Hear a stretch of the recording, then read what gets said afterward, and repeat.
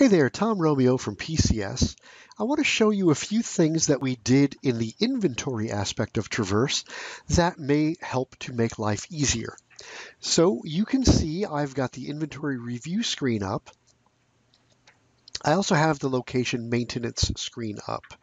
And what I'm going to do on the location maintenance is just look up a different location, D14. Okay, so D14 does exist. Now, I'm looking at my items, and if you look at my filter, I'm filtering by this particular product.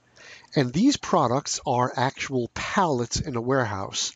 And this is a very specific type of inventory. It's not like your typical storeroom where you're storing by UPC code.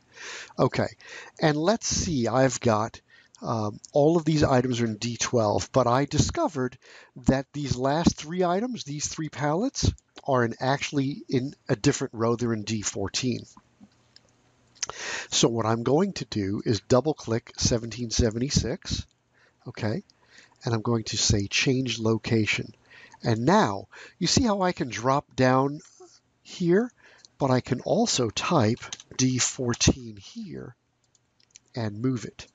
Okay, and now if I just close this and refresh this, you will see that that palette is now in D14. If I double click the next, I click the wrong button, D14,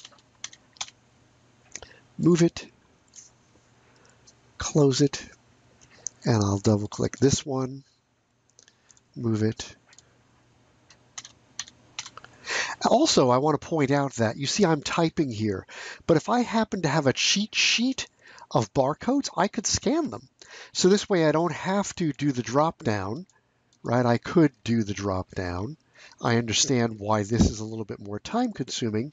However, just to make it easy so that you don't have to type it in, because remember, we want to make sure that we don't put any inaccurate data. So if I were to put a location here that doesn't exist, that would mess up my inventory.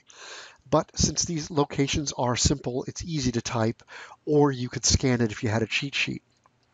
Okay, and then I could just close that tab. And if I come back here and refresh, you see that now my last three pallets are in fact in row D14. Now let's say that this particular pallet only has 600 items on it. Okay. Now when I refresh, there's my 600. So, I'm trying to make life as easy as possible, but we do remember we need to perform these transactions one at a time, because the transactions, it's not just a matter of changing a quantity, it's an actual move transaction that gets stored in the database as a move transaction, so we can query who did what. So I hope that helps everybody.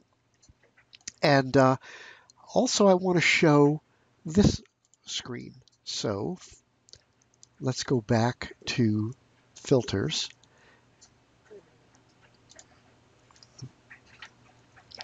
I cleared the filter by mistake. Let's go back and put that SKU in. It was this SKU, PS 0016851. Okay, if I go to inventory by location and filter, now I get my different totals, right? I've got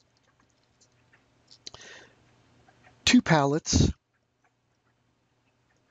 in D14 that are of a certain quantity, and I've got another pallet in that same location, but it's got a different quantity, and that's why it's listed out this way. And then I've got 9 pallets in D12. So that's it. I hope that helps everyone.